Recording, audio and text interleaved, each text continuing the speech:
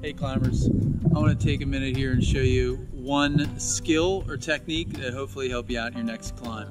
I hope the wind stays died down. It's been pretty breezy today, so hopefully the audio doesn't get screwy. But I'm going to demonstrate how now you might do it differently. This is probably a 10-year-old skill. This is nothing new and groundbreaking, but it's something that I think everybody should know or at least see once. And here it is. I'm going to show you how to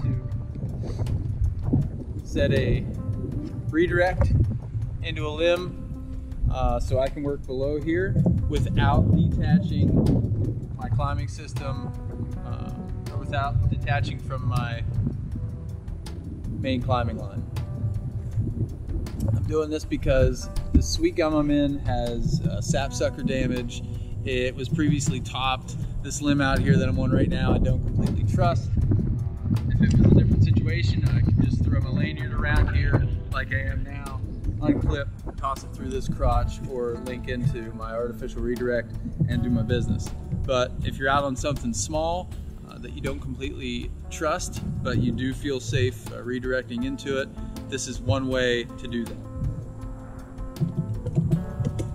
For this skill I use my old footlock prusik because, well, I don't footlock anymore.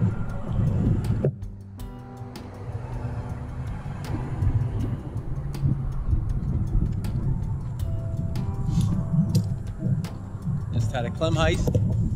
I'll slide that out there so it matches up about the same as my climbing system right here. Link into that.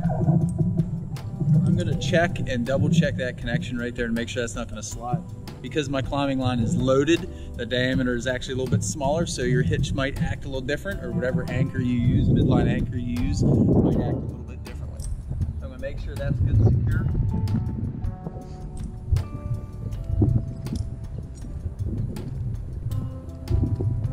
I'm going to lean into my anchor.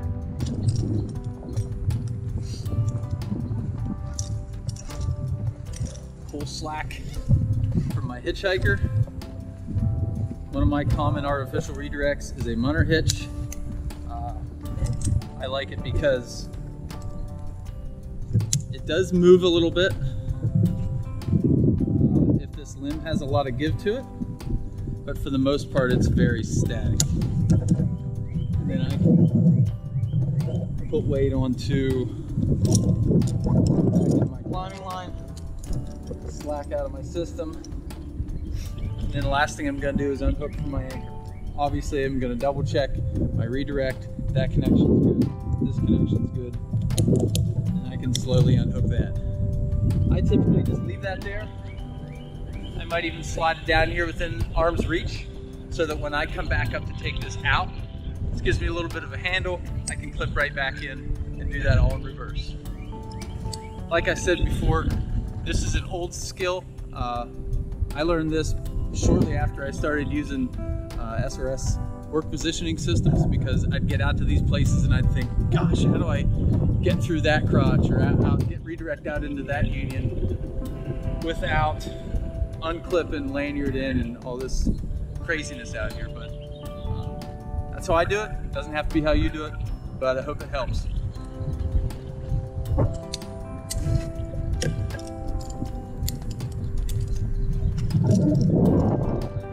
Okay, see you later.